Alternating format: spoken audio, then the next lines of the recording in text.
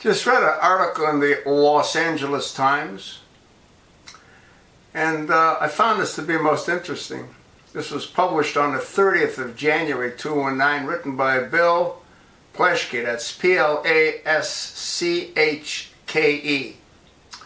Title, Rams Cheerleaders Make NFL History at Super Bowl. Well, what it really says is Rams male cheerleaders make NFL history at Super Bowl. You can't make this shit up. They will be two of the toughest guys in Super Bowl, yet they'll be on the field only when the players are not. They are part of the Rams' legacy of pioneers, yet there are no numbers on the front of their shirts or names on the back. After months of being showered with both praise and catcalls, hugs and stares, respect and disbelief, the men will complete their rookie football season Sunday by literally dancing their way into history. No matter the final score of the game, Quentin Perron and Napoleon Gines have already won. I got a couple of problems with this.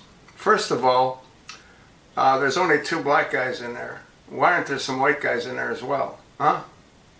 I mean, come on. And what's going to be next? You know what's going to be next? I was talking to a friend of mine in Northern California, and I made him aware of this. I said, kiddingly, I guess you're going to watch the Super Bowl so you can see men dance. He didn't know that they were going to be dancing. He didn't know they were going to be men. Cheerleaders. But you know what they're going to have next? Huh? They're going to have transgender cheerleaders.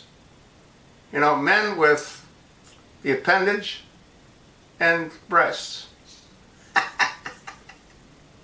I mean, you got to be fair, don't you? And that's why I said, too, they got to have some white guys in here. I mean, I feel like we're being left out. And how do you think the transgenders feel when they see this? Don't you think they feel that they're being left out as well?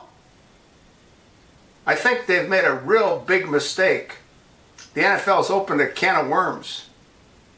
And I think they're going to regret having done so.